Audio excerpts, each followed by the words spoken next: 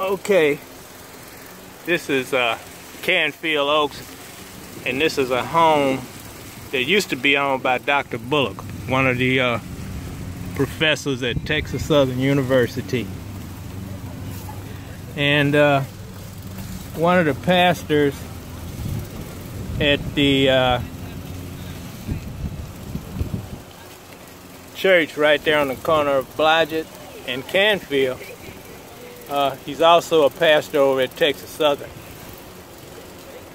Got these young ladies, young people together to help clean up this corner, which I wish I had gotten a picture of it before they got started. It's terrible.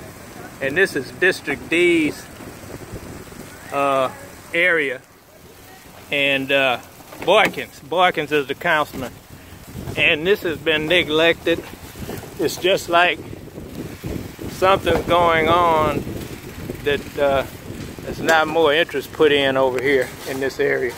But anyway, these are the little crates that, I don't know if it's people from the campus or whatever, they're sitting on these crates right back there in the driveway doing whatever. And so these, you know, we have young Texas Southern young ladies come here. And they live in these dormitories around here. And they could be, you know, pulled in this house. I understand there's a way to get in there now.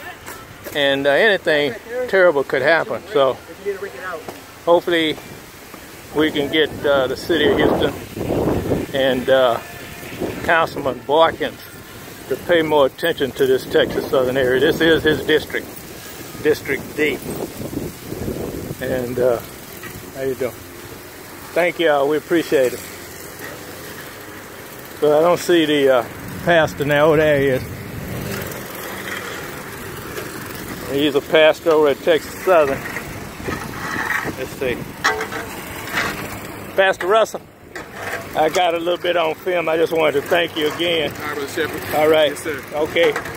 Hopefully we'll do a better job of trying to keep the neighborhood up, but we certainly appreciate you. Yes, sir. Okay. You too.